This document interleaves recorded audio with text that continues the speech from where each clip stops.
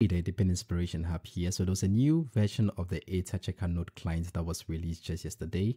This is version 1.0.1.10, and today I'm going to do a tutorial to take you through how we're going to update this if you are using Linux. So if you're using Windows, this is always easy. Just uninstalling the old application, downloading the new application, and installing the new application. For Linux, there are a few commands that we always have to tackle, and that's why I always push out a new video whenever there's a new update released. I would highly recommend that you subscribe to my channel and like this video as well, because this helps support my channel for me to be able to bring you more videos like this.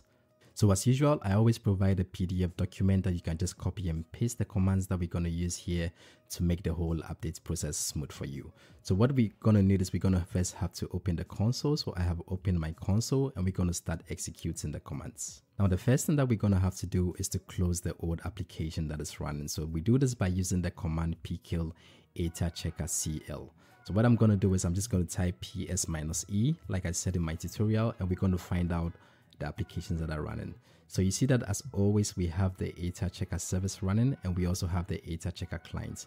So the service is the application that is always going to ensure that the application is running in the background, and this Aethir Checker CL is basically where we do the stuffs like delegation, creating a new wallet, exporting the wallet and stuff like that. Now the service we can leave running, but what we're going to kill is the Aethir Checker client. So I'm just going to copy this command here. I'm going to go to the console, I'm going to right click and I'm going to press paste, and I'm just going to enter. So what this has done is that this has killed the application. Now we're going to continue to step 2. So if you already have the node running in a screen, you're going to have to I'm going to first kill the screen application so that I don't have several instances of the screen running. Please be sure that if you're running other applications that are running in a screen on your node, you do not have to use this command. I'm just going to go to the console. I'm going to paste this in. I think I didn't copy. I'm just going to try this again. I'm going to come here. I'm going to paste this in. Still not working. I'm just going to type this in. So the command, I think it was just taking a while to load. I'm going to clean this, and I'm just going to enter this, and I have basically killed the application.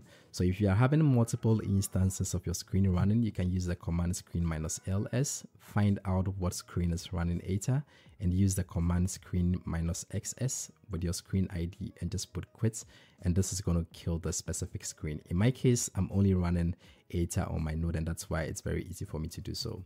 Now what we're going to have to do is also that depending on which version that you have running, you would have to delete the old installation files.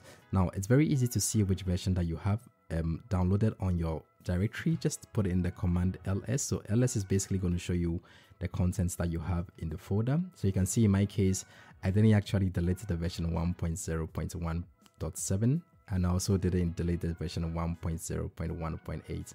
So what I'm going to do is I'm just going to delete these two. I'm going to start with this one. I'm going to paste this in here. I'm going to press enter. So the commands here basically means remove directory, and this command that you see here is basically the file name, and this is what we have in blue.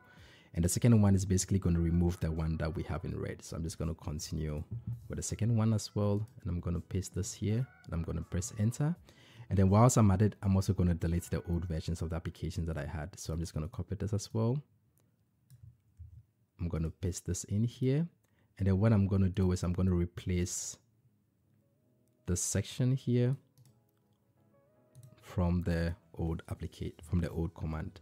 So you do not need to do this if you do not have the older version of the software running. I just thought that if I have this there, I'm just going to delete it because it just takes space on your drive. So I'm going to delete this. And then next thing I'm going to delete the one that is in red. Like I said, if you do not need to do this, but I just do this because I like to keep my server clean. I think I made a mistake. I'm just going to clear this, and I'm going to put in a command. So what I want to delete now is the one that is in red. I'm going to copy this. I'm going to paste this, and I'm going to replace it with this content that I have here, the red one here. Copy. And I'm going to paste this in here. I'm going to right click. and I'm going to choose paste, and I'm going to press enter.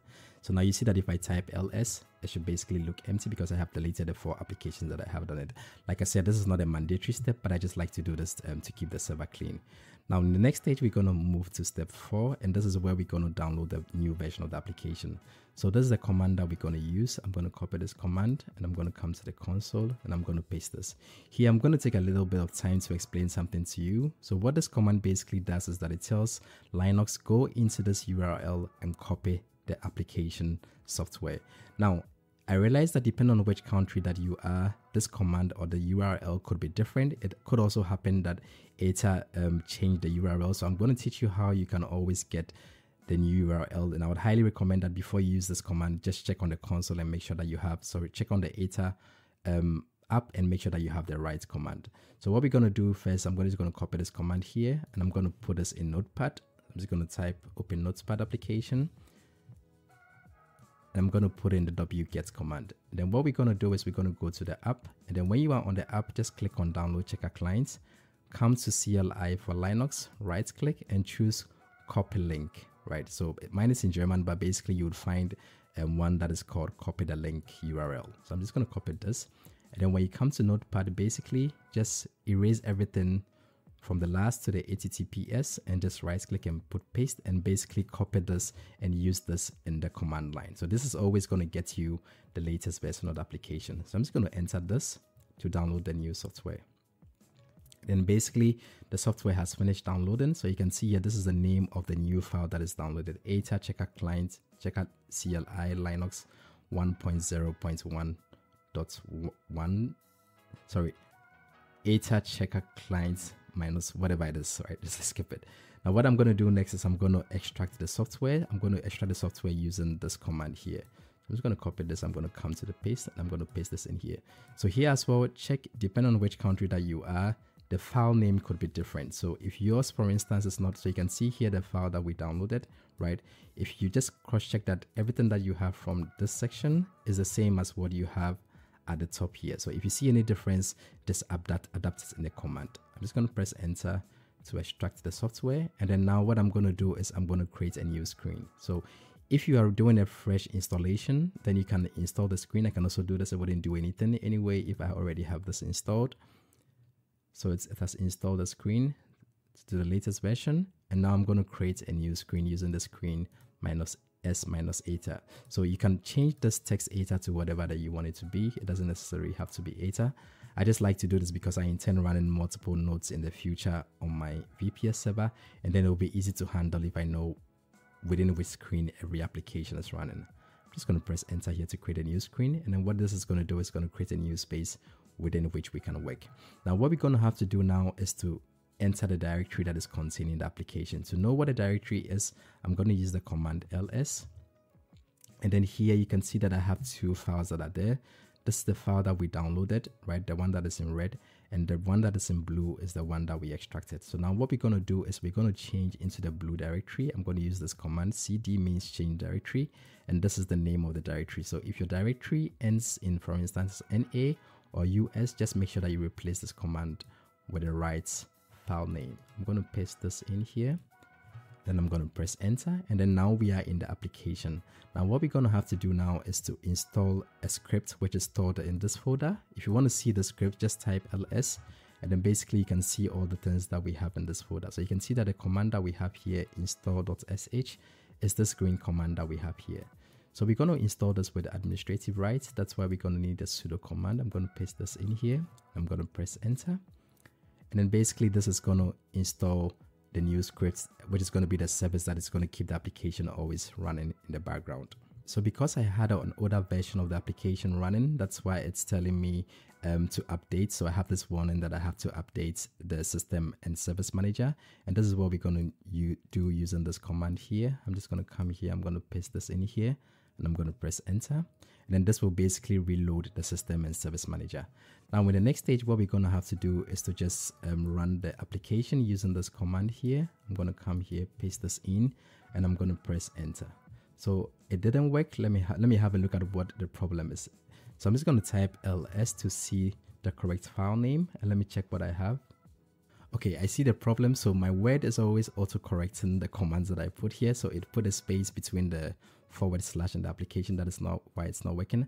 Don't worry about this. I'm going to correct this in the final PDF that I'm going to upload on OneDrive. So I'm just going to press back and I'm going to clean the space between the / and the application. And then now you see that application has started.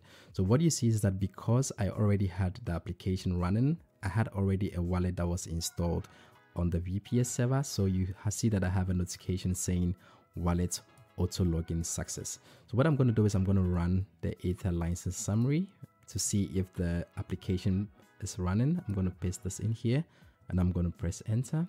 And then you see that I have one. So my license is checking, right? And basically check-in means, so I saw a lot of questions. Check-in means it's basically working. So whether you have check-in already, don't worry about it. One is just means that application is waiting for a task, and the other one means that application is actively performing a task.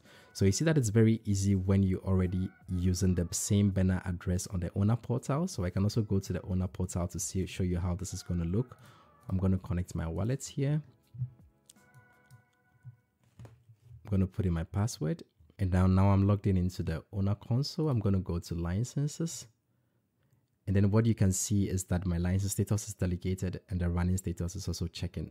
So I did not need to do a new delegation or on delegation and delegation because I'm using the same burner address that I already had on my older application. Now this is very, very important. If you are doing a fresh installation, the software would not automatically import a wallet because you basically do not have any import there in the first place. And in that instance, you're going to first use this command to Aethir wallet create on the console to create a new wallet. And then you're going to use this command. Sorry, I made a mistake here. So you're first going to create, you're going to create a wallet here using this command. And then you're going to go to the Aethir owner portal to do the delegation. So you're going to copy what the banner address would be and then come to here on the Aethir owner portal. I don't want to undelegate, but basically if you do not have anything, you're going to have here running status free and then basically going to delegate with the banner address that you're going to use. And then you're going to come back into the console, run the Aethir license approve all command, and this would basically approve the delegation, and you can go back onto the owner portal and then you will see that your node would be delegated and running. Now basically the nice thing that I see with a new application is that, like I said, they currently have 2 instances of the application running. You have the service, which is always going to make sure that the application is going to run no matter what happens, and then you have the client where you can basically do stuff with the delegation, on delegation and stuff like that. Now to this end, you basically have updated your client. You can basically just click close to close the console. What I personally like to do is that I like to minimize the application than killing the application completely. Like I said, it doesn't matter. You can just close the screen here and then basically you're done. What my recommendation would be is that before you leave the console, just press Ctrl A and D to minimize the application. Anytime you want to come back into the console, just use the command screen -R, and then this is going to bring you back into the console. So I'm going to minimize the application before I go. That's it for this video. Thanks a lot for watching. If you have any questions, please put this in the comment section. What I've also started to do is that if I see that people are struggling heavily trying to set up their nodes, sometimes I do some one-on-one free sessions with them. So feel free to reach out to me if you're having an exclusive problem setting up your node. If I'm able to find a suitable time with you, I would try to do this with you together on a one-to-one video. You can reach me on Telegram on this Deepin Inspiration Hub. You can also find me on Twitter. So I'll leave a link to my Twitter profile in the description section. Please make sure that you follow me on Twitter because this is where a lot of people who are contacting me through. If you have any questions, just come to Twitter, write to me. My DM is open and we'll find a suitable slot on how we can solve your problem. Thanks a lot for watching this video and see you in the next one. Bye.